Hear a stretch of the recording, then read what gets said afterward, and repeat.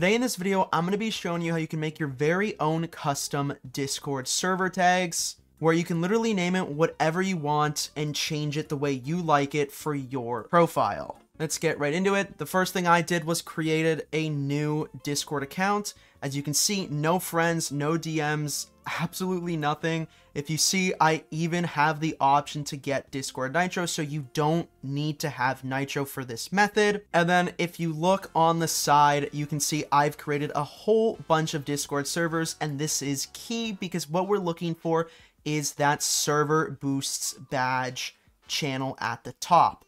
Luckily, I managed to create a server, which then gave me that privilege. You can see I have under additional perks, server tags, and enhanced roles. We're focusing on server tags. You can see in order to enable that, you need 3 boosts, and Discord charges $14 a month just for 3 boosts, which is absolutely ridiculous. Thankfully, I have a quick and super cheap fix to this. If you head on over to my server boosting site, High End Boosts, you can see we sell 2 server boosts for 1 month for $2.30. That means you'll need to buy at least 4 for $4.60. Way cheaper than Discord. But if you did decide that you did want to turn this into a legitimate server and unlock level 3 perks, we also do sell 14 server boosts for 1 month at an extremely affordable price at $13.99. Anyways, let's get back into it. Server tags cost 3 boosts to enable. You can see we currently have none. There's 0 available, 0 spent, and 0 total. So we're going to quickly add 3 boosts and unlock server tags. I'm going to create a server invite. Head on back to high-end boosts and then click 2 server boosts, but we're going to buy 2 bunches of them, so 4 boosts. Check out.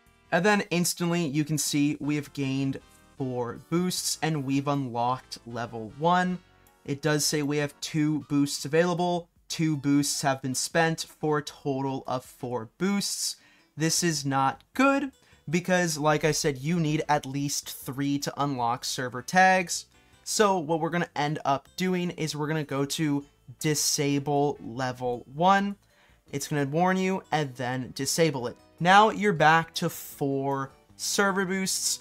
Perfect, because now you can go down to enable under server tags. It says server tags have been enabled. Click configure, and then now you have to enable server tags. Once you enable it, now there you go. You can create your very own personal server tag that you can attach to your profile. Now you can name this quite literally whatever you'd like. I'm going to name it sub, just like you should subscribe to the channel. Was that smooth? I think that was smooth. Not sure. After that, you're going to want to click Save Changes. And then after that, click Adopt Tag. And then the tag will be applied to my profile. And then you can see sub is on my profile, meaning anyone can click on it and see what server it's associated with.